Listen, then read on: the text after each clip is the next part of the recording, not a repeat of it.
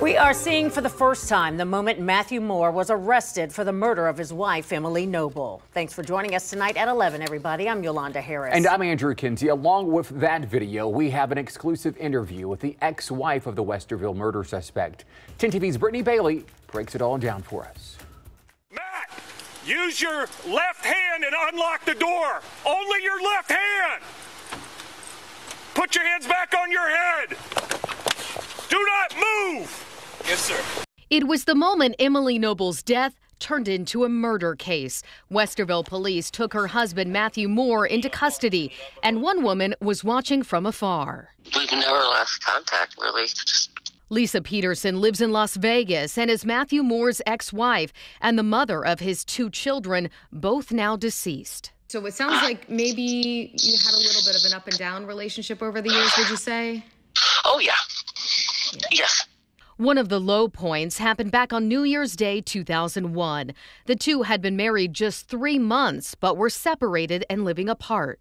He came over, and he did. For some reason, he ended up, putting his hands around my neck, and he started to choke me.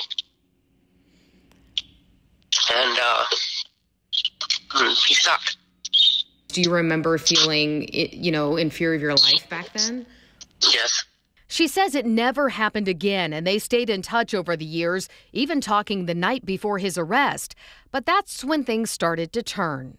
Ever since I found out that the details, I didn't know the details. Once the details were made clear to me,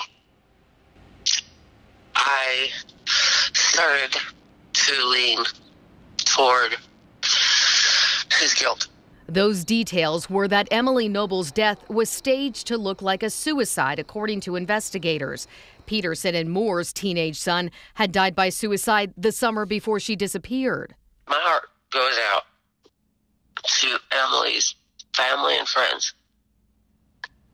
I just know that no win comes out of this, No, there's not a win situation, but if he is guilty, then he will pay. And he's paying right now. And he will continue to if he is guilty. For now, that's up to the courts to decide as Moore sits in jail awaiting his fate. Brittany Bailey, 10 TV News. Matheau Moore is being held on a $2.5 million bond. He is due back in court in August.